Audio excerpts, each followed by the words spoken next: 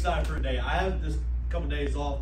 I'm ready to fucking get this thing going, hit the green light. Let's make this thing fucking happen, right? So we have about 25 appointments for today, right?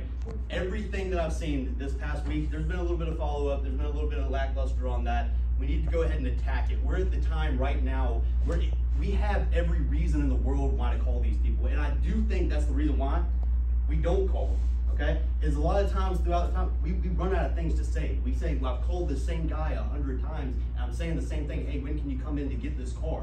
Right now, Jake just gave us every piece of ammo we need for every used car that we need. And then in new cars, it's every reason why anybody would want to buy a new car. It's at the end of the year, they think they can get the best deals, and perception is reality, guys. So right now, we need to hammer that thing. The reason why we get somebody and we call them and they say, hey, take me off your call list, it's because we're saying the same shit to them every fucking time we do it. Right now when we do it, I called a guy yesterday, I saw on there, it said, do not call, do not call. We called him about 2 weeks in between. It said, do not call this guy again. I called him yesterday. I said, hey, Mr. Customer, I know you said don't call me again. I have important news for you. Do you have a quick second?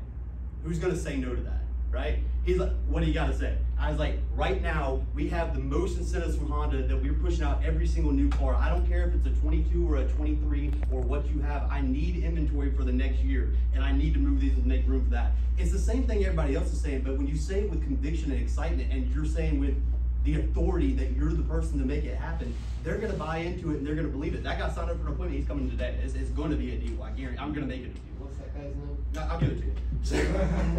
All right, so I'm just saying, bring everything you can to me, guys. Right now, I've got as much energy, I'm juiced up, I'm fucking ready to go, and I'm ready for everything that's been missed within these past couple days. Bring it to me. I want to burn that phone up as much as I possibly can today so that thing fucking catches on fire, all right?